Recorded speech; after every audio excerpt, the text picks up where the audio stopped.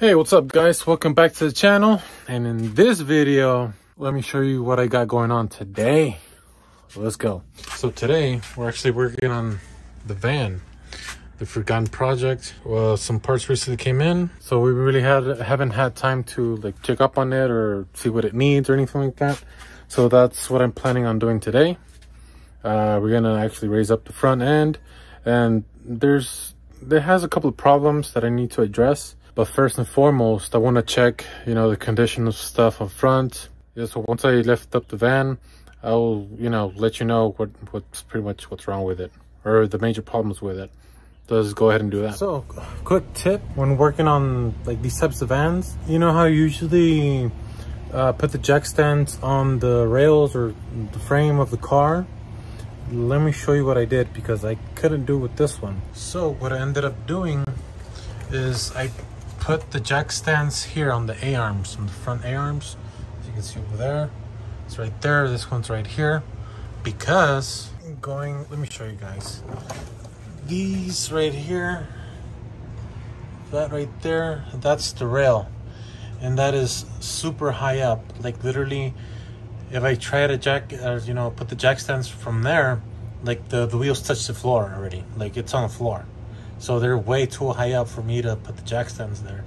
And since I don't have those huge, tall jack stands, unfortunately, I have to work with what I have. Which means, I have to pretty much, have it up from the A-arms. This shouldn't affect anything. It's very solid. I, do the jiggle test and all that stuff. Jumped on it and everything. And it's solid. So just a little tip there. So now that we have the van raised up, the wheels are taken off now, as you can see. Now it's time to really go in and check it out. Pretty much see what it's missing. So first things first, and this is one of the biggest ones. This is the parts that came in. Now that the wheels are off, we can really see everything. So this, what is this? Tie rod end. The tie rod end is gone. This arm is gone. Pretty much, from what you can see at a glimpse, like this whole thing from tie rod, all these arms right here are pretty much gone. That thing connecting to the van, this other arm, they're pretty much toast. So we for sure need to replace all that, because it does have some driving issues, some steering issues. Okay, so now that we checked pretty much from side to side, the ball joints, the bushings, everything, the brakes also. So here's one of the major concerns with this van, and the reason why we haven't driven it, to be honest. We haven't driven it as much as we would like. And the reason is because every time we drive it, when you're driving, it runs whatever it needs some work to the engine for sure. When you start braking, it pulls to the right. Like I'm not talking about like slowly. No, it kind of wants to jerk on you to the right. Like as soon as you hit the brake, it's crazy. It's kind of crazy now thinking back on it. But now that we actually checked up on the parts and the brakes and everything, I'm thinking we for sure need to replace the brakes on it, the rotors and the pads, bare minimum, and I mean bare minimum. But the parts that came in, they're pretty much, I ordered the whole steering linkages, which is basically from this tie rod end to the other tie rod end over there on the other wheel, which is right there over there at the tip of this screwdriver over there. So basically all these pieces right here, those are the parts that came in. Hopefully the whole thing came in. I'm not missing any pieces, because it's like around 10 pieces in total, including that middle bar, which I'm pretty sure I didn't need. I could just use that one, but I might as well just throw everything in. So the dilemma now is, do I start with the linkages or do I start with the brakes? Just go ahead and start with the linkages, since that's pretty much going to be the most difficult part of it. Once we have that replaced, then we can go ahead and do the brakes, and that way everything will be done. It's gonna be a long one. I've never done this before. You're gonna have to learn with me along the way, but we're for sure gonna give it the good old college try. So basically, I'm gonna try to pretty much pull everything that's on there installed now as, you know, in one piece, or try to at least, since I'm replacing everything and one thing connects to another. So I'm thinking if I can disconnect it from the mounting points on the vehicle or on the van, that way, you know, I can just pull the whole thing out as one, you know, one whole assembly. Then from there, you know, pretty much try to piece everything together, get some measurements or something for the alignment not to be so far off. But that way, that at least that's the plan. So hopefully it goes through, you know, the way I'm thinking. And with that, you know, let's go ahead and see how it goes. So first of all, if we're gonna go ahead and take everything in one piece, we're gonna go ahead and take these little cotter pins out, so we can go ahead and bust this nut, so we can try to get this tie rod in loose. Now it's time to take off this nut right here for the tie rod end, and the size of this is 15/16. So now that we have our big ass hammer, we're pretty much just gonna go to town on it. Let's go ahead and do the other side, since that point is now loose and ready to take off. So now that we took off the tie rod right on over there that's loose, let's go ahead and jump back to the passenger side, to this tie rod end. So from the looks of it, since we are trying to disconnect it from where it's connected to the car, or the van in this case, we're seeing that the tie rod end is obviously connected to the brakes over here, to the hub on both sides, but it is also connected to this arm right here, and this is connected to that, which is connected to the frame rail. So that's another connecting point right there, which means we have to take this nut off also. So we're gonna have to do that right now. But also, you know, going along with the steering linkages here, there is another arm, as you can see right there. So if we don't have to, we're not gonna disconnect it from there, but we are gonna have to disconnect it from on top. Same as with the tie rod end, it has a cotter pin, as you can see, and that castle nut. So we're gonna do the exact same thing to remove it as we did with the tie rod end. All right. So finally, oh, thing's dying. Anyway, after a long, arduous battle, literally took half an hour almost to loosen this nut out. Now it's loose.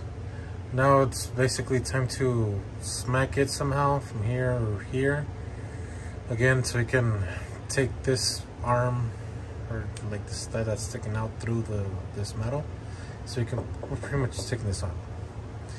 I also got a little ahead of myself. I forgot to record it.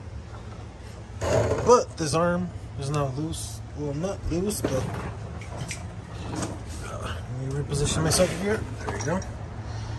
So this arm right here has a big nut right there, which it wasn't too tight per se, but it was just, it's one of those big ones. So I just got an adjustable wrench, since I don't have a big custom wrench, you know, for that one. So after struggling with the pitman arm, no, the idler arm, you got that right. This one's the idler arm. The other side is the pitman arm. So after struggling, you know, trying to bash this in, there's no space right there to bash it in. So I just decided to take it with loosen up the bracket over there. See the bolts over there, these two bolts. That way, you know, once I have everything off, I can go ahead and, you know, take this or separate this from the idler arm here. But with that, now we're over here at the driver's side, and these are now loose. Here we go. Lock washer and nut is off. So we got the pitman arm out, which is right here. But in order to do that, we had to loosen up the one of the bumper brackets, which is the driver's side here. As you can see, the bolt hole right there. So we had to loosen it up, get it out of the way from, goes bolted up right there. And a little dandy pitman arm remover. We did the job. It wasn't too bad. It was just dirty. So now that we have that out, we loosened up we actually got the tie rod ends out on both sides, which means that finally everything's gonna come out in one piece, just as I had planned, thankfully. All right, so here it is, all in one piece. Tie rod end, sleeve, inner tie rod, idler arm, or bracket, the center rod right here, pitman arm, inner tie rod, sleeve, and outer tie rod. So now that we have it out in front of us, now we have to basically get the center rod out, pretty much, you know, take anything that's connected to the center rod, and take this bracket off from the idler arm. That way we can pretty much put everything together with new parts. We also have to measure pretty much our length of the tie rods. That way we can set the other ones up the same distance and all that stuff. So we'll probably do that first, to be honest, before we take everything apart. So let's start doing that. Since we have this out, I decided to go ahead and assemble the tie rods. Outer, inner, sleeve. Outer, inner, sleeve. So I pretty much measured it from, well, let me show you actually. So what I basically did is just pretty much measured the center of the inner tie rod to the sleeve, where the tip of the sleeve right here, and pretty much copied that over here. And same goes over here for the outer tie rod. Same thing, measured from the middle of the tie rod end to the tip of the sleeve right here. And again, just transfer the measurements back over here, tighten these up, and you should be good to go. Same on the other side. So now that we have these two outer extremities assembled, now it's time to take this apart so we can go ahead and either bolt this back up to the chassis and give the center rod a good cleaning, because it's really gunked up. That way, just like we did, you know, coming up in one piece, I'm hoping, you know, assemble everything outside, so that way we just throw it all in one piece again and pretty much go from there. So after, God, probably half hour, maybe more, I finally got the idler arm off of the idler arm bracket, which goes to the passenger side, the part of the chassis. Finally, it was such a pain in the butt, but thankfully Little Harbor Freight micro torch came in clutch with, you know, WD-40, lighting it up, smacking it with a big hammer, and that bar right there. Now that we got that free, now the rest should be easier. Taking off the tie rods right here on this side and the pitman arm, and that's about it. That way we'll just put it back all together with new parts. Success! Finally, the center link is free. We got that stubborn little thing out. We got the pitman arm. It's pretty simple. Where's the tool? Where's that tool? That tie rod end slash pitman arm mover thing came in clutch for sure. That one made short work out of everything, except for the idler arm, because there was no gap for that. But other than that, it's now time to clean this center link up, well, as clean as possible, so we can go ahead and throw it back on, saving time. The Pops just wants to throw it in. I wiped it down a little bit. It's not that bad. Just go ahead and set it up. It is now assembled, ready to throw back in. But first, we're gonna grease every single joint, every ball joint, grease everything up. I'm actually, before we throw this on, I'm gonna throw in the bracket first, just so we can have it in place. That way we can just slide it in. The idler arm bracket is in, the arm is in, the tie rods Both sides are in. The only thing missing is that nut right there for the pitman arm. We don't have the correct size socket or wrench for it, so tomorrow we'll pick it up. So back the next day, finally got our tool, and it's this one. It's the 1 5/16 socket for that particular nut. I had thought it was gonna be like a 32, but it turns out it was 1 5/16, and it fits perfectly. So now it's just time to torque it down and go from there. Let's continue. So everything is now connected, torqued down with the cotter pins in, which is this point right here. Where is it? This tie rod end driver's side. Right there's, see the cotter pin right there for the pitman arm. Cotter pin for the inner on this side. The idler arm, the bottom, the top, and lastly that passenger side tie rod end. And with that, we're done for today. Finally, job done. I don't know what's going on, but there's a lot of ash coming from that side. Like it's raining down ash. As you can see right here, big ass pieces of ash. I don't know what's burning, a house, a school. There's ash everywhere. And there you go. That's how you replace all of the steering linkages, pretty much from wheel to wheel, literally. So with that being said, hope you guys enjoyed the video. Hopefully, you know, I definitely learned something today.